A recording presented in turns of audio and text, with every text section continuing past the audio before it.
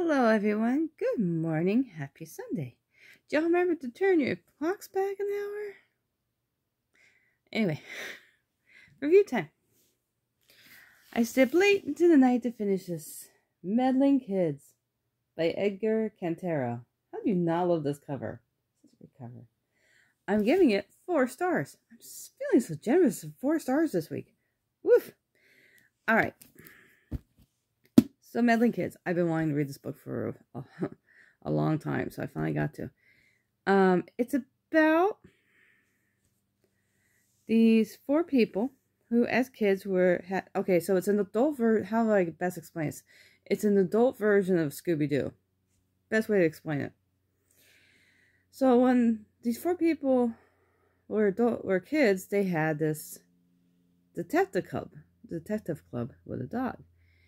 And they got the bad guy, put him to jail. However, the last case they were on kind of messed them up from what they saw.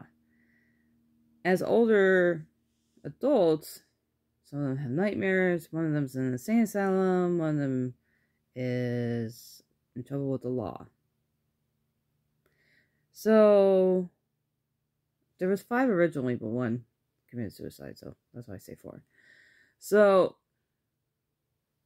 they get back, they're like, okay, we can't keep living like this. So we need to go back to the town and figure out what happened. So, that's basically the premise of the book. It's kind of scary, but not too bad. Not as scary as Stephen King's It, but definitely some spook moments, or jump scare moments. And I liked, well, first of all, I liked there was humor in it. It's not all serious. Carrie's hair has a mind of their own. Andy, I love all the characters. Hilarious, Nate, and it was really good. The twists. That's what I was trying to think of. Sorry, I just woke up. I haven't had my coffee. The twists, or why I bumped up to 4 stars. I did not, well, I kind of figured one of them, but there was a twist to that, and then at the very end, there was that last twist that got you, and I was like, oh, did not see that coming. So, that's why I bumped up to 4, because those twists, man, they got me good. So, all in all, an enjoyable read. I liked it.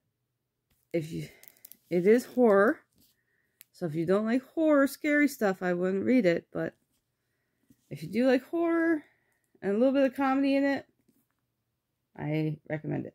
Meddling Kids by Edgar Cantero, and this will not be the first I read of his, I'll tell you that for sure. And I'm giving it 4 stars. Alright, that's it for me. Everyone have a great day. Enjoy your Sunday.